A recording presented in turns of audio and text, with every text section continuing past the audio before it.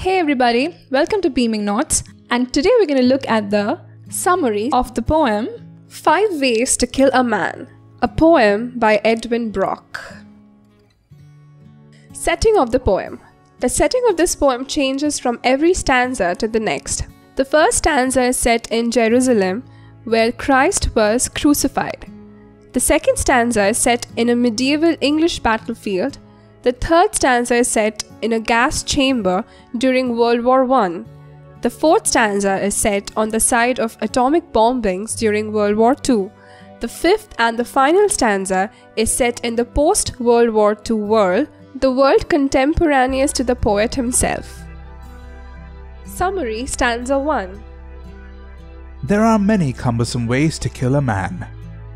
You can make him carry a plank of wood to the top of a hill and nail him to it. To do this properly, you require a crowd of people wearing sandals, a cock that crows, a cloak to dissect, a sponge, some vinegar, and one man to hammer the nails home. The poem consists of 5 stanzas. The first, second, and fourth stanzas are again made up of 7 lines. The third stanza is made up of 6 lines. The fifth stanza is made up of 4 lines. Hence, the entire poem consists of 31 lines in total. In this stanza, the poet describes the first way of killing a man. He is talking about the crucifixion of Jesus Christ. He says Christ was made to carry a log of wood uphill, and then his body was attached to that log itself with the help of nails. A crowd of people watched this brutal killing, and they were all wearing sandals that they could throw at Christ. A cock crowed to remind Saint Peter that he had done as Christ had expected. He had denied knowing Christ at all. Christ's cloak was torn off so that he may die naked and never be given a proper burial. When Christ asked for water, he was only given a sponge soaked in vinegar. Finally, the final nail was put in his body and he died on the cross. Summary. Stanza 2. Or you can take a length of steel, shaped and chased in a traditional way, and attempt to pierce the metal cage he wears. But for this, you need white horses, English trees, men with bows and arrows, at least 2 flags, a prince, and a castle to hold your banquet in. In this stanza, the poet describes the second way of killing a man. He is talking about the civil wars in England during the Middle Ages, the most notable among them being the Wars of the Roses, fought between the houses of York and Lancaster from 1455 to 1485. In these wars, the soldiers of opposing armies often fought with swords that were marked with the emblem of the house that they were fighting for. The blacksmiths of the time were so advanced that these swords could easily pierce through the metal armors of the soldiers. They rode on the white horses through the English countryside, often using bows and arrows and holding up the flags of their respective houses.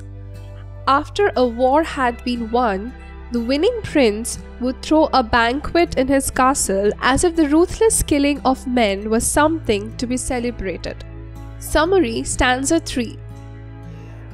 Dispensing with nobility, you may, if the wind allows, blow gas at him.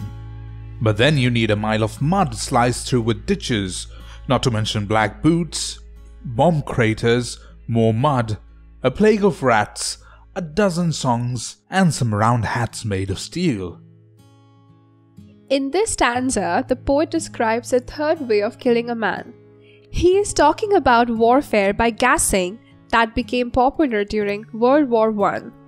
The English army only needed the wind to blow in the right direction to release the contents of many gas cylinders towards the German army. However, as luck would have it, and the wind direction abruptly reversed and the gas came back to the British army itself, killing many good soldiers. The other disastrous conditions of the wartime are also described by the poet. He mentions the underground trenches of the soldiers, the heavy boot on their feet, the holes in the ground that have resulted from the dropping of bombs, the bubonic plague, the songs that were sung to uplift soldiers' morale and the metal hats on their heads. Summary, stanza 4.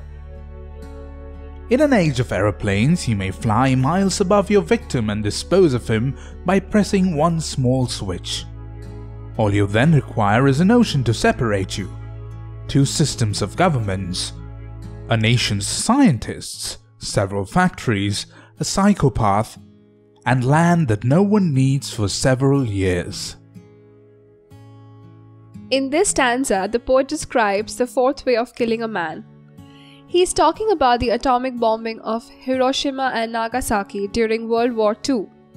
He says that since airplanes had been discovered by that time, American forces flew miles above these Japanese cities and detonated their bombs at the touch of a button. They are able to commit such a heinous crime because the Pacific Ocean separates America and Japan, and because their administration supports different sides in a war. American scientists had developed the atomic bomb in their factories after they heard that the Germans were building something similar at the behest of psychopathic Hitler. Hiroshima and Nagasaki were so badly ravaged that no one could actually live there without being affected by radiation.